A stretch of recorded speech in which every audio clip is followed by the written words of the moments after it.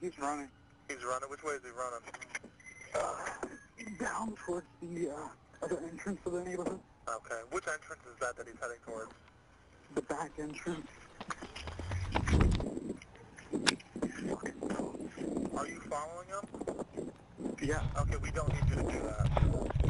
Okay.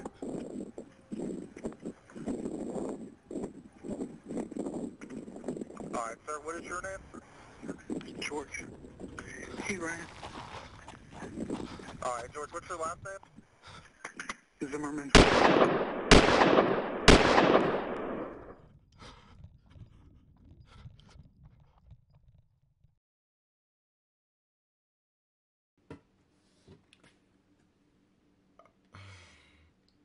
I don't even know how I want to start this video because I didn't want to have to make this video in the first place. Okay. I'm tired. Not like physically exhausted. I am tired of the state of this nation. I'm tired of how it feels to be a black man in America. I haven't watched the George Floyd video and I don't want to.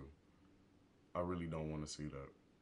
For 8 minutes and 46 seconds of watching a man lose his life, I personally choose, for my mental health sake, to filter out that type of content.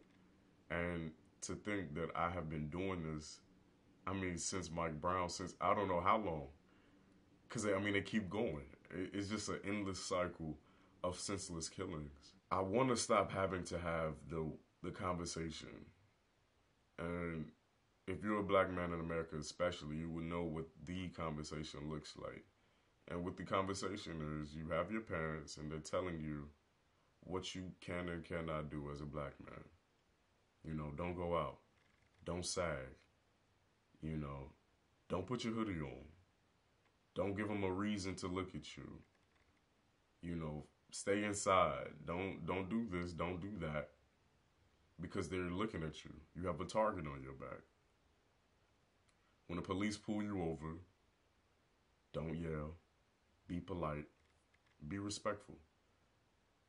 Because I want to see you come home tonight. What? My father has been telling me for the past couple of days, if I get pulled over, do not be hostile because we can sue later and he wants to see me come home. This is my father. And all I could think every time that he tells me this, he's not joking, he's dead serious, and I know where it's coming from. But all I could think, how many white people are having this conversation? How many white people across America, parents that is, have to tell their child, hey, don't go out today. The cops are killing people. You might want to lay low for a little bit. That's what freedom looks like.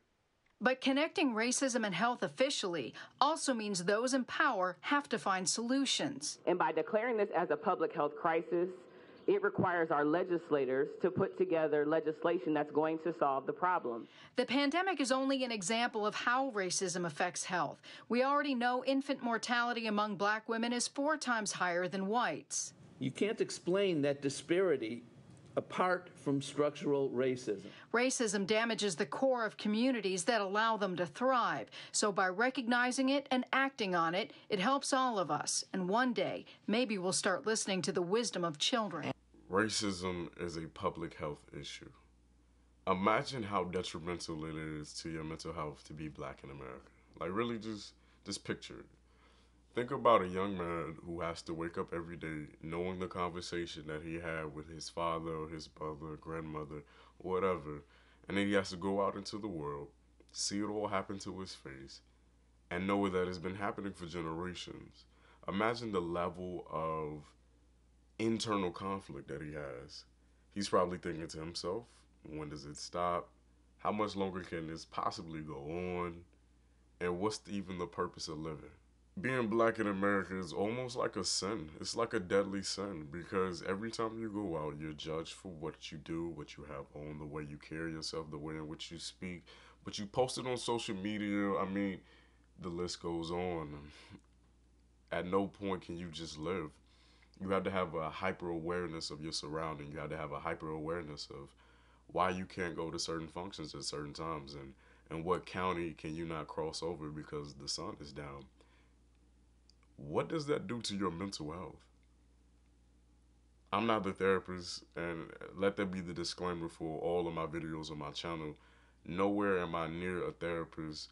I'm just a young black man who recognizes mental health issues in America, and I want to do my best part in fixing those solutions.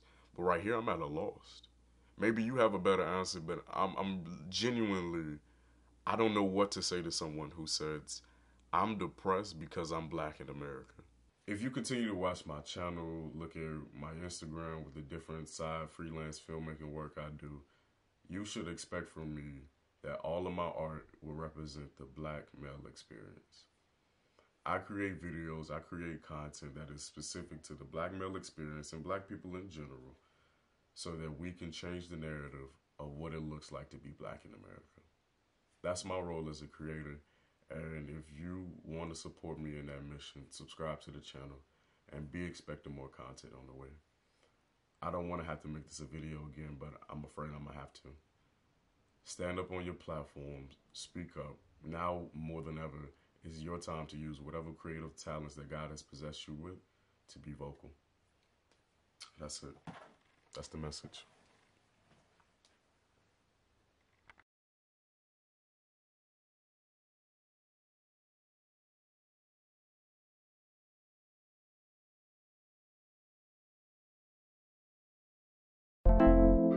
I've been missing you on the highway, gotta get to you. We can talk about it, I got issues too.